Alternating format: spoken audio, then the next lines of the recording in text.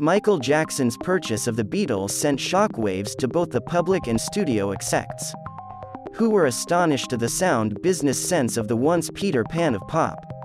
Jackson had a special place in the industry.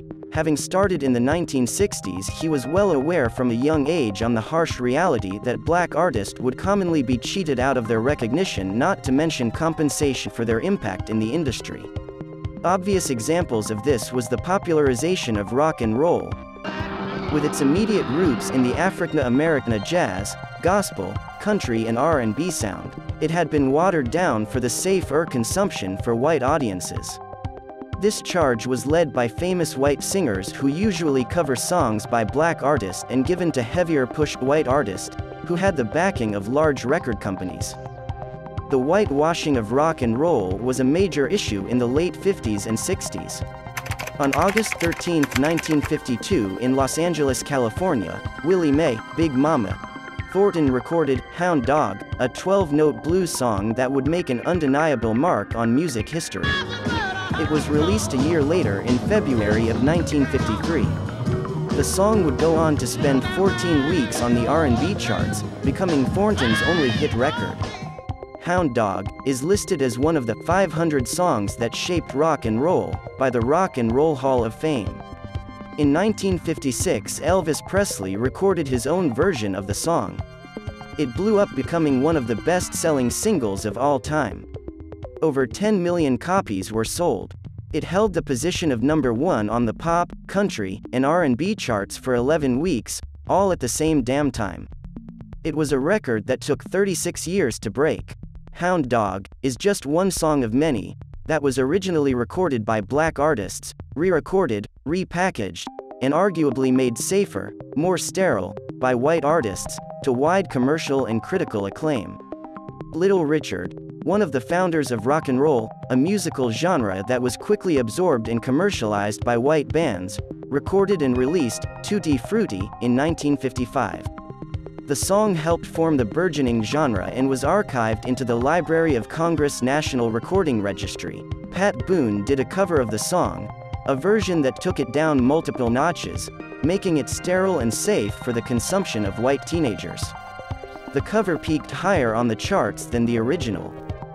Little Richard would sue him in 1959 for back royalties but settled out of court for $11,000, left wildly undercompensated for his work, which left him broken financially as well as emotionally. These stories are endless, and a young Jackson who looked up to these black stars, including Richard, Jackie Wilson, and James Brown, took not only creative pointers from the artist but looked at them as business cautionary tales. James Brown said it best by stating, "Black recording artists were all too often welcome in the show, but not the show business."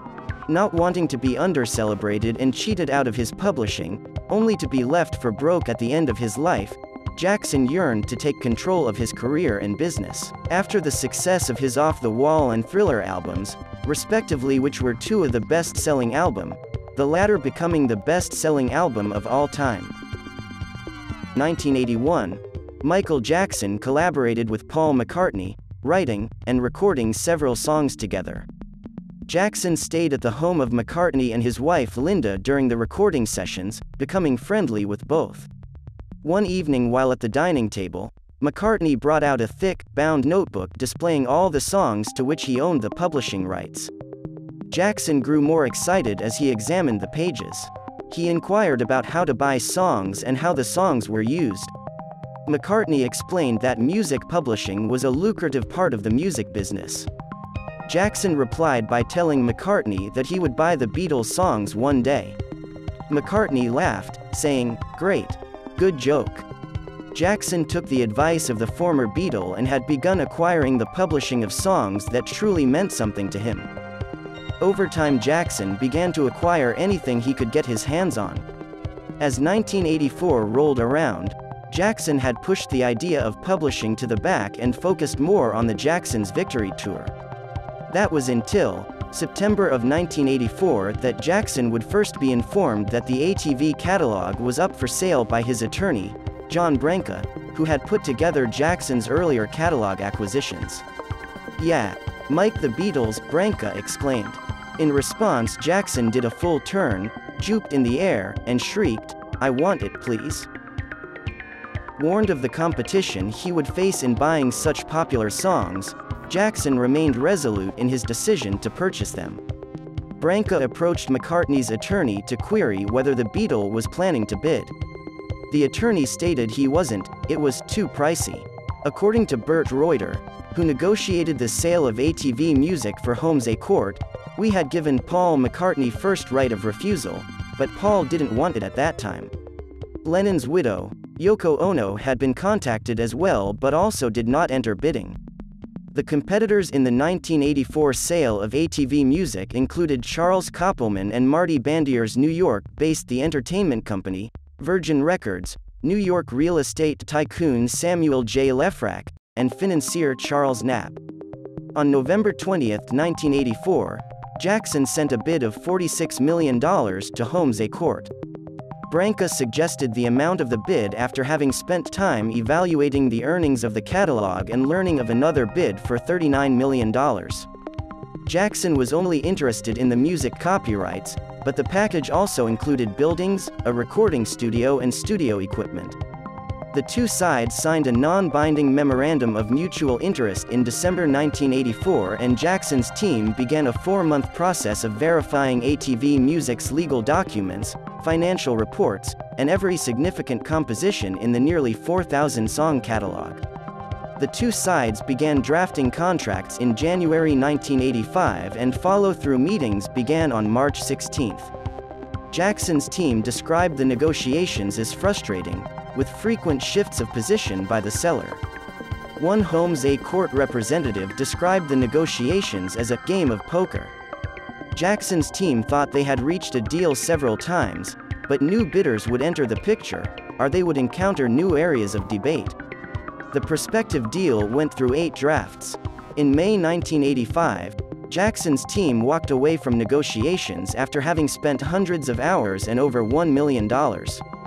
In June 1985, they learned Koppelman Bandier had made a tentative agreement with Holmes A Court to buy the catalog for $50 million. But in early August, Holmes A Court contacted Jackson and talks resumed. Jackson raised his bid to $47.5 million, but he had the advantage of being able to close the deal faster, having completed due diligence of ATV Music prior to any formal agreement. He also agreed to visit Australia as a guest of Holmes A Court and appear on the Channel 7 Perth telethon. Holmes A Court included some more assets and agreed to establish a scholarship in Jackson's name at a U.S. university. Branca closed the deal and purchased ATV Music on Jackson's behalf for $47.5 million on August 10, 1985. Reactions to the acquisition and Jackson, the once Peter Pan of pop's savvy business sense, was shocking to the public. But not to those who knew Jackson. Frank DeLeo, Jackson's manager at the time, had long been impressed by Jackson's sound business sense. A lot of artists don't want to know anything about business affairs, but Michael is involved in every facet of his career. He's not one of those people who stops thinking when he walks out of the recording studio or off the stage. Jackson went on to use the Beatles songs in numerous commercials, feeling that it would enable a new generation of fans to enjoy the music. McCartney, who had used the Buddy Holly song catalog in commercials, felt saddened. Privately, Jackson was reported to have expressed exasperation at McCartney's attitude. He felt that the musician should have paid for the songs he had written. At the time, McCartney was one of the richest entertainers in the world, with a net worth of $560 million and a royalty income of $41 million. Jackson stated, if he didn't want to invest $47.5 million in his own songs, then he shouldn't come crying to me now. Appearing on The Late Show with David Letterman shortly after Jackson died in 2009, McCartney spoke about Jackson's acquisition of the Beatles songs and the impact of it on their relationship. And which was, that was cool, somebody had to get it, I suppose. What happened actually was then I started to ring him up. I thought, okay, here's the guy historically placed to give Lennon-McCartney a good deal at last. 'Cause we got signed when we were 21 or something in a back alley in Liverpool. And the deal, it's remained the same, even though we made this company the most famous, hugely successful. So, I kept thinking, it was time for a raise. Well, you would, you know. David Letterman. Yes, I think so. And so, it was great. But I did talk to him about it. But he kind of blanked me on it. He kept saying, that's just business, Paul. You know. So, yeah, it is, and waited for a reply. But we never kind of got to it. And I thought, So, we kind of drifted apart. It was no big bust up. We kind of drifted apart after that. But he was a lovely man, massively talented, and we miss him. Ono was pleased that Jackson had acquired Northern Songs and called it a blessing. Speaking in November 1990, Ono stated, businessmen who aren't artists themselves wouldn't have the consideration Michael has. He loves the songs. He's very caring. She added that if she and McCartney were to own the songs, there would certainly be arguments. Ono explained that neither she nor McCartney needed that. If Paul got the songs, people would have said, Paul finally got John.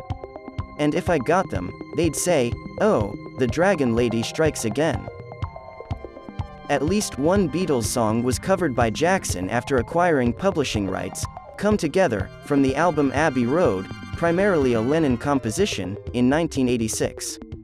The song was recorded for Jackson's 1987 album Bad but was scrapped and instead put on History, Past, Present and Future, Book 1 8 years later. It was featured on the 1988 movie Moonwalker and also had an official video. It is not known if Jackson covered any other songs, as no bootlegs have been released. In 1995, Sony offered Jackson $110 million for a 50% stake in a combined ATV and Sony Music Publishing joint venture. Faced with financial issues since the 1993 allegations, a deal was sealed by Jackson during a concert in Tokyo following hurriedly arranged meetings and disagreements over the selling price. Jackson had essentially sold half ownership of the Beatles and other songs for a large profit. Jackson's own songs, grouped in the My Jack catalog, were not included in the deal. The new company was named Sony ATV Music Publishing and became the second largest music publisher in the world. Michael P. Schulhoff, president and CEO of Sony Corporation of America, welcomed the merger and praised Jackson for his efforts in the venture. In 2006, following the financially crippling trial of 2005, Sony gained operational control of Sony ATV and obtained an option to buy half of Jackson's stake in the company at any time for a fixed price of $250 million. Throughout the rest of the 2000s, Sony ATV would acquire a slew of publishing of country songs and the songs of artists like Eminem, Akon, and Shakira. After Jackson's death in 2009, it was revealed that he had plans to gift Little Richard back his publishing. Of the will, John Branca went to Little Richard, sat down with him and said, Little Richard, you've been so important in our lives, so important to music, we would like to give you your catalog back. And at the time it was easily worth $4 to $5 million of annual income every year coming through. And Little Richard was so touched by that. He told us yesterday that it meant so much to him. Ultimately, they couldn't work out the deal, but he said it was not Michael's fault. It was working with the Sony side and some other pieces. But the gesture showed the humanitarian side of Michael Jackson that a lot of people may not know about. Rumors also began that Jackson's will had transferred Beatles' catalog back to Paul, but nothing materialized of it. In September 2016, Sony acquired the Jackson estate's stake in Sony ATV in a deal valued at around $750 million. The Jackson estate retained a 10% stake in EMI Music Publishing, and its ownership of My Jack Music, which holds the rights to Michael Jackson's songs and master recordings. The revenue will be placed in trust for Jackson's children. In January 2017, McCartney filed a suit in United States District Court against Sony ATV Music Publishing seeking to reclaim ownership of his share of the Lennon-McCartney song catalog beginning in 2018. Under U.S. copyright law, for works published before 1978, the author can reclaim copyrights assigned to a publisher after 56 years. McCartney and Sony agreed to a confidential settlement in June of 2017.